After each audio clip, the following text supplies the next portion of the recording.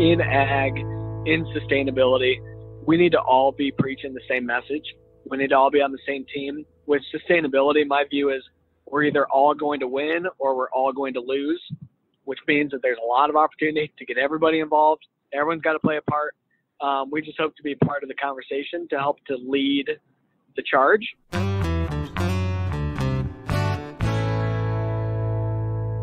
That was Mitchell Hora, and this is the Farm Traveler Podcast. I'm your host, Trevor. Thanks so much for listening. Like I said, today our guest is Mitchell Hora of the podcast Fieldwork.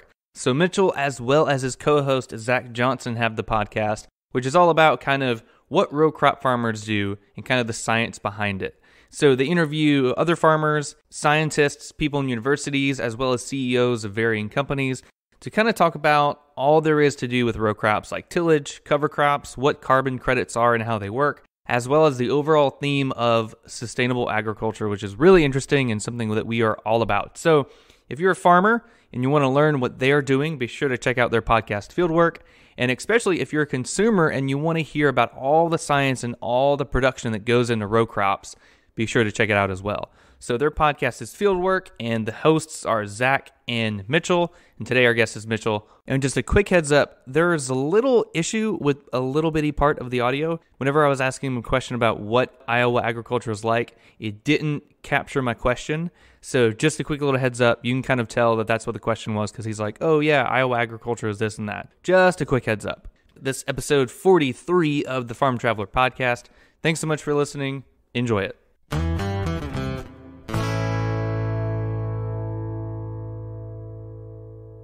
Mitchell Hora, welcome to the Farm Traveler Podcast. How are you doing, man? Fantastic. Up here in snowy Iowa. Super jealous of the snow. Down here in Florida, it's always super hot, so I'm jealous of the snow. So it's kind of icy and nasty kind of snow, though. It's not a very pretty snow. Oh, not the fun snow. Okay, I can imagine. No, not the fun snow. So you're a fellow ag guy and a fellow podcaster. So you've got a podcast called Fieldwork. But before we kind of dive into that, tell us a little bit about yourself, kind of your background, where you grew up, and what you're doing right now.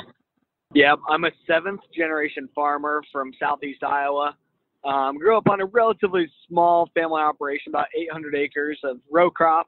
So we're in southeast Iowa.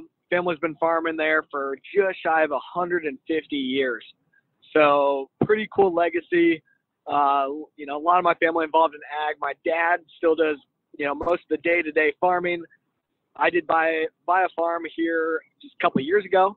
So actively involved in helping him out a lot, especially during busy times, trying to keep building up the family farm. But I own a soil health company, essentially, soil health data company. Continuum Ag is my company that I spend most of my time on. We help other farmers to quantify and improve their soil health. So we've got some software and do some consulting and stuff along those lines. And yeah, I also host a podcast called Fieldwork, and Fieldwork is about sustainable ag, brought to you by two just conventional farmers. And so myself and my background down on our farm in Iowa, my co-host is Zach Johnson, the Minnesota Millennial Farmer is what he goes by on his online name. He's got a big YouTube channel and stuff for people. Definitely check that out also. And yeah, our podcast it's fun for me being a farm guy, and Zach is a farm guy. Go on this podcast, produced by Minnesota Public Radio and American Public Media. So it's like super legit, and the ending product always sounds really good, even though, it's just a couple of farm kids talking about farming and interviewing other people. There you go. Yeah, that sounds really legit. How did you guys kind of stumble upon making the podcast? What was that whole creation process like? Stumble upon it is the exact terminology of how it all came together. I was speaking at an event in Iowa that Minnesota Public Radio, Iowa Public Radio were involved with. They were doing it was a water quality on tap event deal where they were having a series of events from the start of the Mississippi River all the way down to the Gulf of Mexico, having events at breweries along the way, and they'd bring on panels and have discussion about water quality and farming and all that. And I got kind of roped into being on this panel because I'm on the local Farm Bureau board, and my uncle is a regional manager, knew that there was this event, knew that I'd done a lot of speaking and done things like this. So he asked me to do it. And yeah, it was an event at a brewery talking about, soil health. And yeah, beer and dirt are pretty high on my list of priorities. So it was a good fit. And I'm like, yeah, let's do it. So there you go. That's the necessities right there. Yeah. Then the Minnesota Public Radio people found me there and like, hey, we're trying to do a podcast. And I'm like, all right, well, keep me in the loop or whatever. And they hit me up, and then they were reaching out to Zach as well because of his mega social media following. And they merged the two of us together. We met the night before we got into the studio. We just rolled with it. So. Yeah, it seems like it's been really cool. That's really neat. What are some example guests that you guys have had on and some topics that y'all have discussed? Yeah, so like, higher up people with different companies, like Farmers Business, like, founder of Farmer Business Network, working on like, the CEO of Indigo, number 2 guy at NRCS out of DC, multiple people from universities like Minnesota and Iowa State, of course, kind of just where we naturally focus, but we've had people from like Colorado State, a variety of different university kind of people. So it's a mixture of like university kind of people, PhDs, researchers. We always tie in farmers, even though Zach and I really bring a lot of the farmer perspective, but we always like to bring in other real farmers that are actually doing this stuff. And then we bring in other businesses as well, like other consulting kind of groups. We've talked about renewable energy. We do a lot of stuff about cover crops. We talk about tillage. We talk about drain tile. We talk about ecosystem markets for like carbon credits and things like that.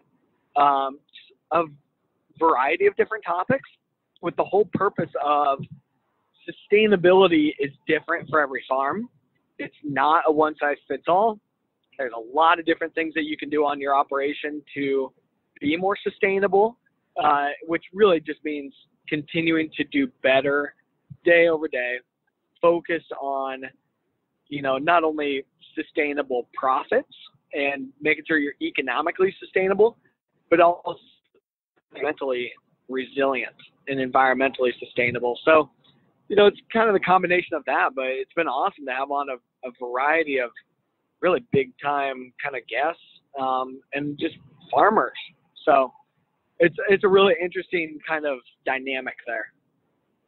It sounds like it. So going off the sustainability thing, as somebody like outside of agriculture would look, I bet that they would assume that sustainability would kind of look the same. Like, oh, you want to save water, the dirt's kind of they're going to be mostly the same. So, and you have really good experience with this. What are some ways that sustainability differs per farms? Like, what's that look like?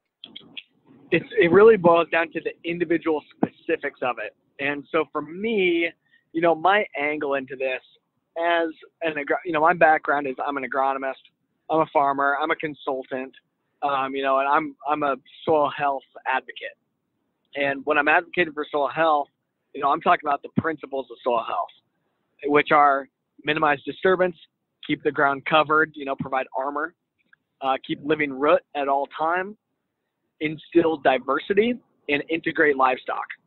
So for me, being more sustainable means factoring in those 5 principles of soil health, continuing to move the needle all the time. Exactly how those principles are going to work on your farm versus my farm and even my neighbor's farm is all very different. And so we can utilize the same general principles, and that's why the principles are universal. They can work everywhere, but how you tweak it is very different. The cover crops that we use in Iowa are very different than what are able to be used up in Minnesota, very different than what guys use in Tennessee or in Georgia. It's just different tools in the toolbox, although the overall goals are the same. You said you're a soil guy. So going off of your background with soil, what kind of, so cover crops, basically when your main crop is done growing, you plant something else, it can kind of regenerate the soil and put a lot of nutrients back in those soils. So what are some super duper benefits of doing cover crops as opposed to just throwing out a bunch of fertilizers? So what are some really good advantages of cover crops there? Yeah, well, so my whole approach into this is, we're farming in Iowa, and this all used to be prairie before we got here. And that prairie meant that there was a lot of diverse species on that prairie. There was animals that were roaming that prairie, and that prairie was living all the time. Always had living roots in the ground, always had protection over the soil. The soil was never bare. And even over the winter, like right now, that those species go kind of dormant. They essentially hibernate, for the winter. They go dormant, they slow down, and then they come back over the winter. Where in our typical row crop situation, I'm planting my corn and soybeans in April, typically mid-April through mid to late May. And then I'm harvesting that crop starting mid to late September, going through early November, kind of depending on how weather helps us or hurts us, like it's done here recently. So really, I'm growing something from April through October, we'll say, but I'm leaving a majority of the year where I don't have any kind of a crop that's living on my fields. Although nature intended this ground to have living roots on it at all times, like in the prairie. So now what we're doing is I'm planting a cover crop, which a cover crop by definition is a crop that's only used to keep that ground covered, for conservation purposes. I'm not making any money directly off that crop. So I'm not harvesting it for grain. It gets, there's some gray area in terms of harvesting it for forage or for grazing livestock on it or making hay off of it. There's a little gray area there on what's a cover crop versus what's not. The overall purpose is, just to keep something alive all the time, keep living roots. And those living roots, are paying off a lot of benefit to us. We're seeing gains in terms of biological activity because we're feeding those microbes. We're feeding those microbes carbon that we're sequestering out of the atmosphere as CO2. And so the plant is breathing in CO2 through photosynthesis, and it's taking the carbon and exuding it through the roots to feed those microbes. And microbes, of course, are eating very simple compounds, but they need sugar for energy. Well, carbon through those exudates comes out basically as sugar. It's food for the microbes. And in exchange for the food, the microbes are essentially pooping back out nutrients and stuff and bringing nutrients to the plant in an available form, essentially fertilizing that plant for us better than what we can fertilize it with synthetic inputs. Now, we're still using synthetic inputs. We're not an organic farm. I think in Iowa, I don't even know if it's 0.5% of the farm ground is organic. It's conventional systems, but we're just integrating more of these regenerative practices that instill continual improvement of the parameters of soil health, the principles. Yeah, so I was number one for corn, number one for hogs. We switch back and forth between number one and number two for soybeans, but we're actually also number one for eggs. We're number one for ethanol, and we're number one for wind energy, which is very interesting. So renewable energy, feeding people with, eggs, poultry, pork. There's a lot of cattle, of course, but there's some other states that beat us in that category. And then fueling people as well, through renewable energy, renewable fuels, a lot of biodiesel, a lot of ethanol, a lot of wind energy, a lot of solar energy as well. Like that, we're able to utilize the vast landscape to really be able to provide a lot of different kind of benefits. Now we're working on how do we implement a little bit more diversity, especially into our cropping systems. That, we're corn and beans and a lot of corn and beans, but not a lot of some of these other crops. even though, in Iowa, we're extremely blessed and thankful to have some of the best farm ground in the world. We can grow a lot of different things. But the problem is having a market for those crops, having a market for those other products. That's where we can run into some issues. We are extremely good, probably the best in the world as American agriculturalists, to produce corn and soybeans and other commodities as efficiently as possible, in a manner that is safe, good for the supply chain, provides affordable food for the world. And in order to do that, we've implemented these economies of scale to help to really get the efficiencies in order. Now there's a lot of backlash that, hey, we need to get out of these monoculture systems, which means growing only one species on the field. And as I mentioned, with the prairie, there was a lot of different species that were always growing at the same time. And those different species interact with each other through biological processes, and they feed off of each other. They work synergistically with each other. Where in our current agricultural systems, we try to eliminate some of that competition. We try to control as many of the variables as we can in order to raise as many bushels of corn and soybeans as I possibly can on my farm, because that is what I'm being economically rewarded for. That's what's driving my business, is how many bushels of corn and soybeans can I produce? How much volume can I produce? Where really we need to be focused on producing good quality products that are profitable. We have to be profitable. It's a business. If we're not profitable, none of this sustainability talk matters. If the family farm goes out of business, none of this matters, because you don't have the farm there anymore to even help in this fight. So it's got to be economically profitable, but it needs to be environmentally sustainable. There's a lot of good positives to it. I kind of see both ends. I don't know. I'm not an expert on it by any means, just from what I've heard, and what I've seen, because we had a company approached the county that I'm in a couple of years ago. And they were really trying to push and put up a big wind farm right in our area. And the backlash was, you have to set up all new roads and everything through your fields, through some of this, super productive soil. You're not only putting up a slab, a massive area of concrete and rock area around this windmill to anchor this thing, but also you have to have a road that goes to it. And you have to have a road that links all of those together, that goes off of the current road systems that are already in, that are all square and nice and neat. Now you're putting in all these other pathways through your fields. You have to widen other roads, like gravel roads have to be widened in order to get these massive wings around corners and get them into place. You've got all this equipment stuff tearing up roads, that as taxpayers, that all is coming out of our pocket at the end of the day.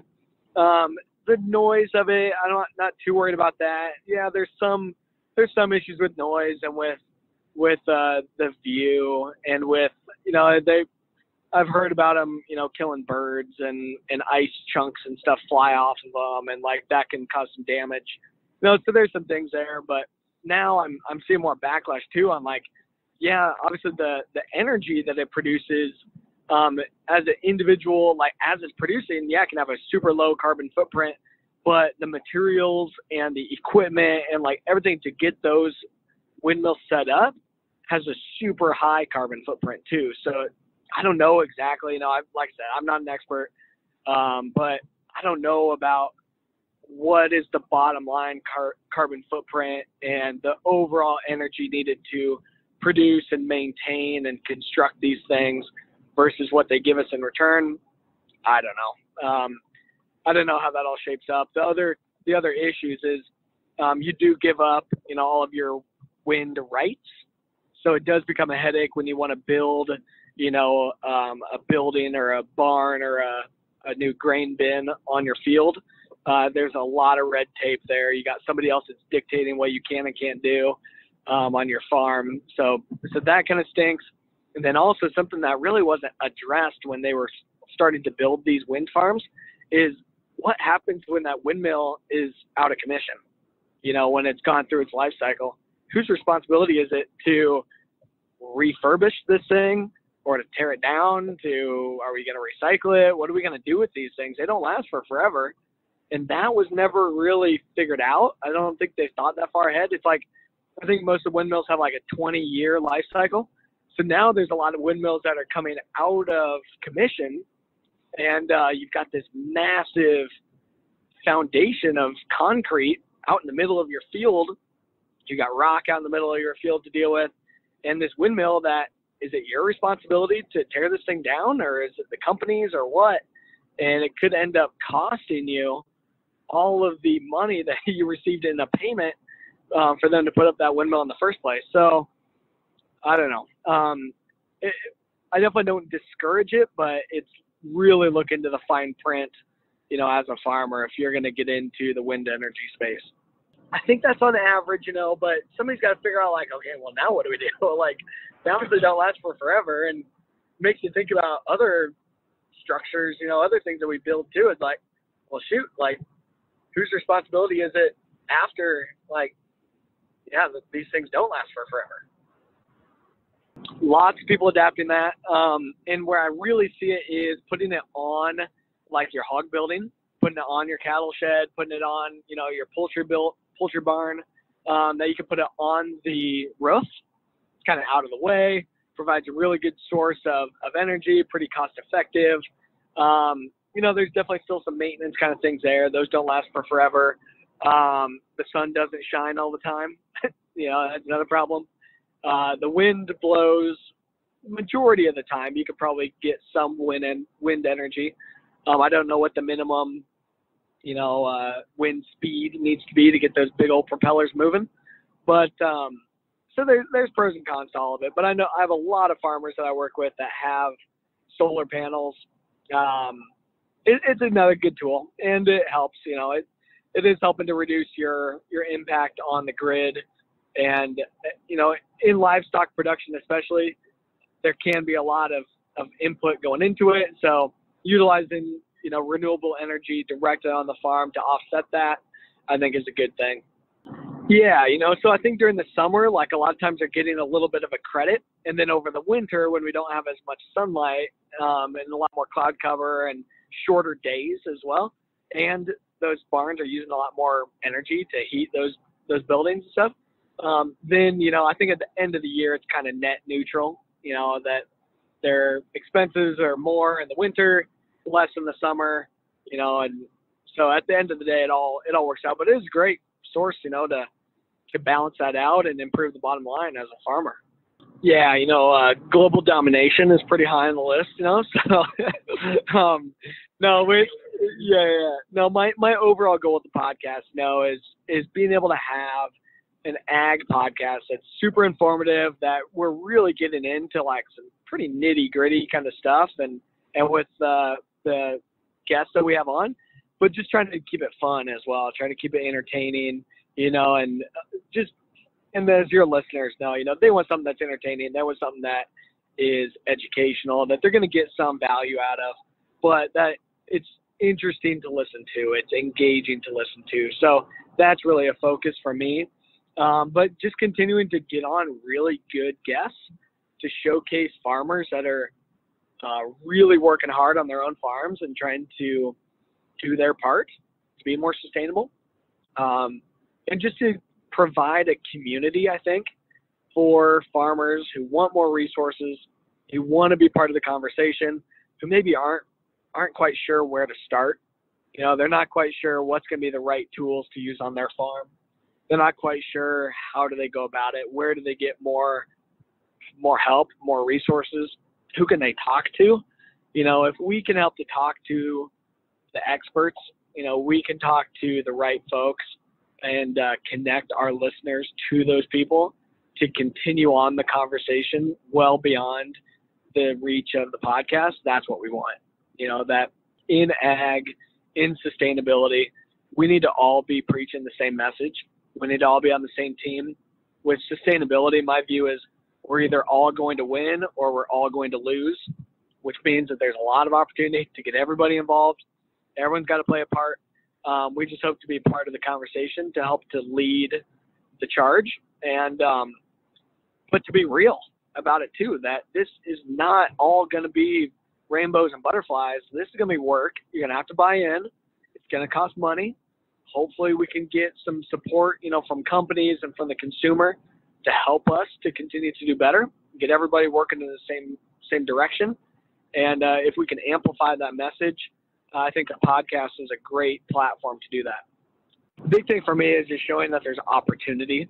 A big focus of mine is, agriculture, I think it's the ag and forestry industry, has one of the highest suicide rates of any industry, which is a terrible stat to be at the top of the list on. And the problem is it's a lot of risk. There's a lot of negative publicity that we've got in agriculture. There's a lot of uncertainty in terms of markets, trade, profitability, weather, and connecting with that consumer and understanding how to be competitive in the ag space. It is really tough. So providing some hope for farmers, providing a virtual friend essentially too, and providing community is really a focus for me. Just showing that, hey, there's some fun things that we can be doing on our farm, that implementing and learning and working with nature is a lot more fun than working against her. And so here's some ideas about how to do that better. Here's other people that are doing it. You can do it too. Just tweak the conversation to be specific for your farm. And if we can help you to have that conversation to get going, get the ball rolling, and we can amplify that message, that's awesome. And provide opportunity for farmers, for rural communities, for rural America, and for other farmers around the world too. There's a lot of opportunity ahead of us. So keep your head up and see that, we're playing a very crucial role here to feed the world, to take care of people. And here's ways to do it in a manner that mimics nature, in a manner that can be sustainable and profitable for your farm. And you touch base on something that a lot of people outside of ag don't know, and that's that there are super high suicide rates right now. I mean, in the dairy industry, in whatever industry in ag, suicide rates are skyrocketing because it's so difficult right now, and people's messages are getting so skewed because of, the whole fake news propaganda going on. So it's a very interesting space right now. Yeah. No, and you keep seeing different suicide stuff pops up on my radar online. And also grain bin injuries and stuff, grain bin deaths continues to come up. It's man, guys, we got to be careful. We got to look out for each other. We got to be smart. Farming can be an extremely rewarding lifestyle, but it is dangerous. And it's hard on people. And farmers, I think, are looked at as tough guys, tough guys and gals that are out there working the land, that it's, a lot of times no days off. It is hard work, and it can be very stressful. And so factoring in as many of the, just controlling as many of the variables as we can, I think is really critical. And that's what we try to do in terms of managing soil health and working better with nature to manage that variable better, because there is so much that's out of our control. So trying to control and work with nature, not against her, is a way to make sure that opportunities are there, and that there's reward at the end of the day. So, all right. So I'm really excited to get your thoughts on this, because I try to ask this to all of our guests, and that is their thoughts on the farmer-consumer relationship right now. There's a lot of misinformation out there, but a lot of farmers are kind of going to social media to kind of spread their message. So what are your thoughts right now on the farmer-consumer relationship? That is a really, really good question. It's interesting from what I'm seeing right now. And I'll go into an example here first. I was just at a conference yesterday, and it was an ag conference for farm investors. And there was a guy, brought in a guy from California that was talking about fake meat. But he's a an entrepreneur, a founder of one of these companies. And he's worked as an executive in these, manufactured meat and meat alternative companies. And he was given his spiel on how great this stuff is and that it's just like real meat, but it has here's this environmental impact. It was showing these stats and these numbers that I know when he's given this talk in a non-ag setting, when he's given this talk where he normally does out in California, I bet he's getting standing ovations, getting people hooting and hollering and getting people all revved up looking at these stats that he was showing up, that all of us in the room are like, these are not true at all. And you don't have any sources for this information that you're spewing. And you are not understanding what is happening out here at all in terms of how we are actually doing things and how agriculture actually works, especially in terms of animal agriculture, where we are taking care of our animals because that's our livelihood. We're feeding those animals more nutritious food all the time that's raised more sustainably, that is sequestering carbon out of the atmosphere. We're recycling the nutrients that are coming out of those animals to reduce our synthetic fertilizers. Synthetic fertilizers have a super high carbon footprint as well, and in producing food, extremely healthy, nutritious food out of plants, out of crops that we cannot digest directly. But we can produce super high nutritious proteins out of those foods that throughout the holistic system can have a extremely negative carbon footprint. That we can sequester that carbon. We can improve the water use efficiencies. We can farm extremely sustainably and feed people in a manner that is natural. And that, that the push for alternative meats, fake meats, whatever, that is the most unnatural thing that you could possibly have. These people don't want us to utilize genetically enhanced crops because it's not natural, but we're going to utilize a literally genetically manufactured fake product. That is the most unnatural thing ever. And not all of them are completely not natural and completely, manufactured in a lab. I know there's a lot of different types of meat alternatives, but we need to call it what it is. That here is the facts behind it. It is a choice. I'm not saying that we're not going to, that we need to completely get rid of all this, but being real with the consumer. And like you brought up, the fake news behind all this stuff is super real. And that has the takeaway though from this talk yesterday was, okay, this guy giving this spiel on that he literally thinks that these meat alternatives are going to save the world and that we need to not have animal agriculture, period, anymore. We have to tell our message. We have to get aggressive to tell our story, to educate people on the facts and utilize statistics that actually have credible sources behind them, not just throw up numbers just on a whim. That is not good. And in the age of connectivity and transparency, that is what, is going to really drive these consumer decisions. And that, I think, is going to help us to foster this relationship with the consumer. And back to the question, that the consumer, I think, does want to be connected with where their food comes from. They're used to data.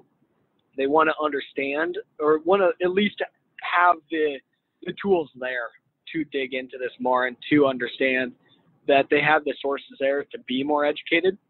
But we have to be able to provide that information in a credible manner to show them what we actually do on our farms, that we all want sustainability. We all want to farm better. We all want to farm in a manner that is positive on the environment, that feeds people nutritious food in a manner that is economical and that is affordable by everybody.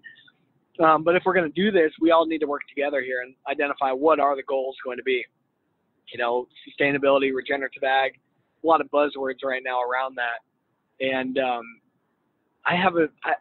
my view on that is we need to improve upon 4 categories, which is we need to continuously improve upon our carbon impact, our water quality impact, our water use efficiency, and nutrient density of the crops and the food that we are producing, the actual quality at the end of the day, and not rely upon labels that have a perception of quality behind them, but rely upon actual scientific data to prove the quality and to prove the environmental impact, and just to be more transparent with exactly what we're doing on our farms and connect with the consumer and allow them to drive how they want foods to be produced, but realizing that some of these ways of doing things more sustainably, of trying to instill new practices, come with a lot of economic risk and logistic risk.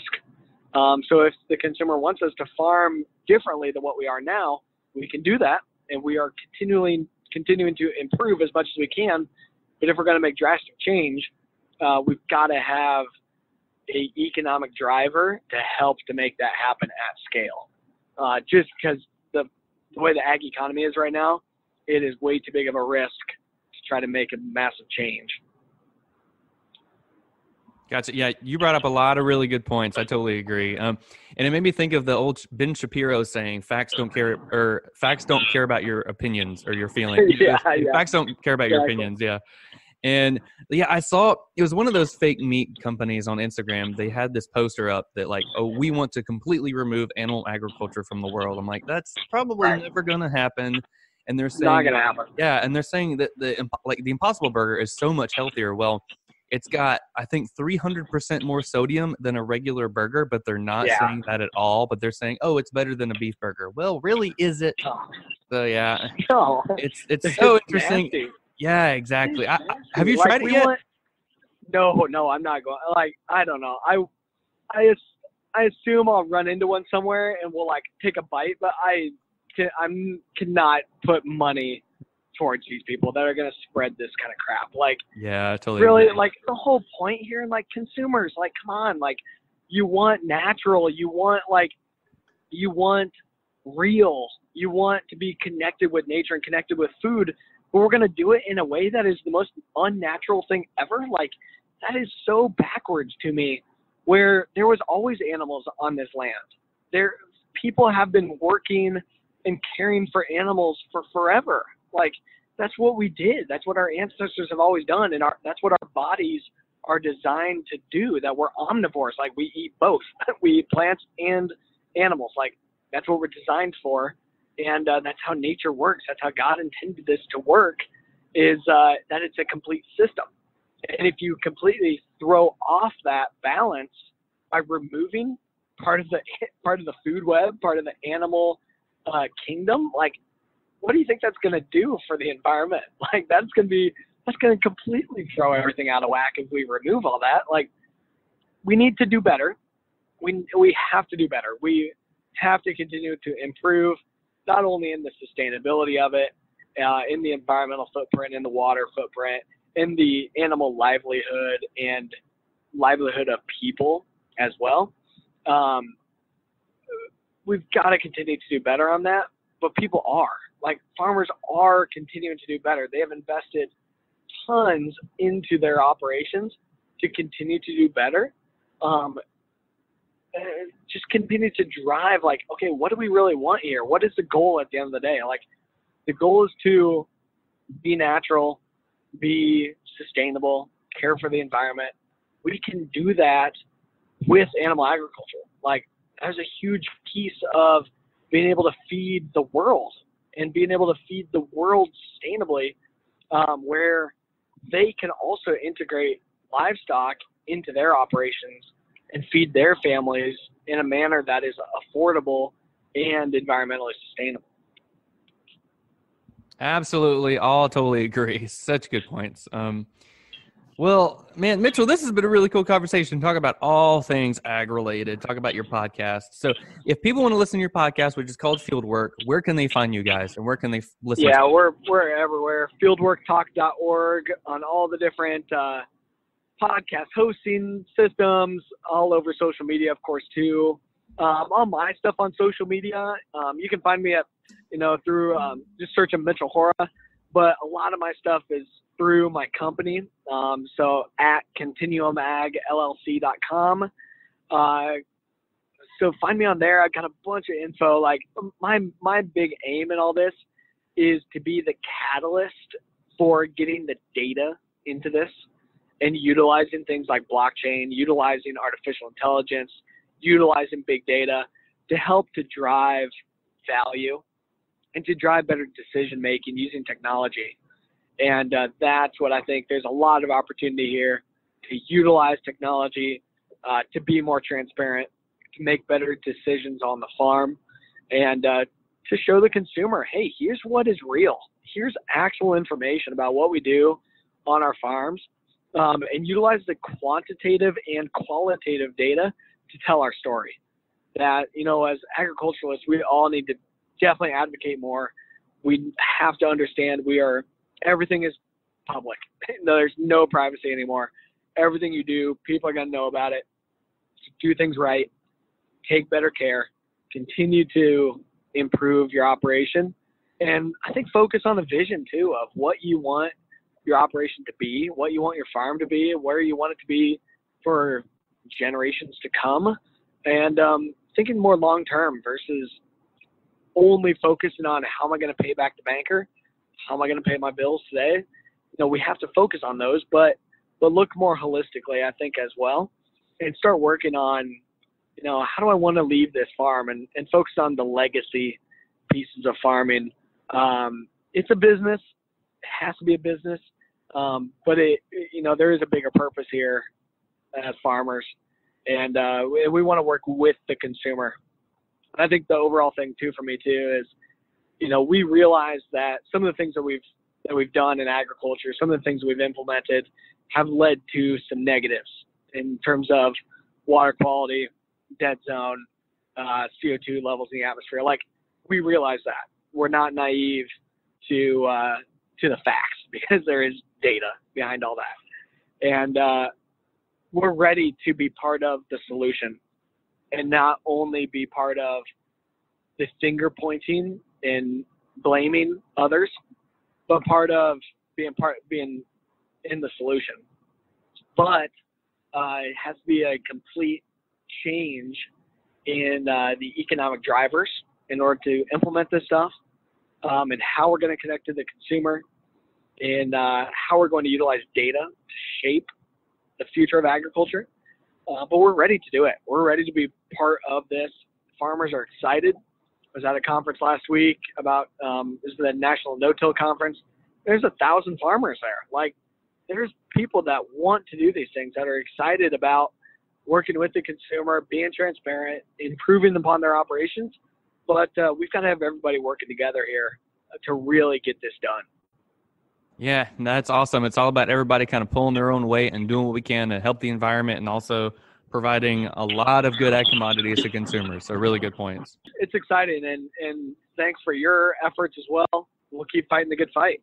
Yeah, absolutely. Yeah, I keep telling people it's a good fight. We got to keep it up. We got to help informing people. So it is definitely a good fight. Well, Mitchell, this has been cool, man. We'll stay up to date with your podcast and all things you're doing. Thanks so much for coming on. A lot of really good content, and we'll talk to you soon. You bet. Thanks for having me. Cool. Absolutely. Thanks, man.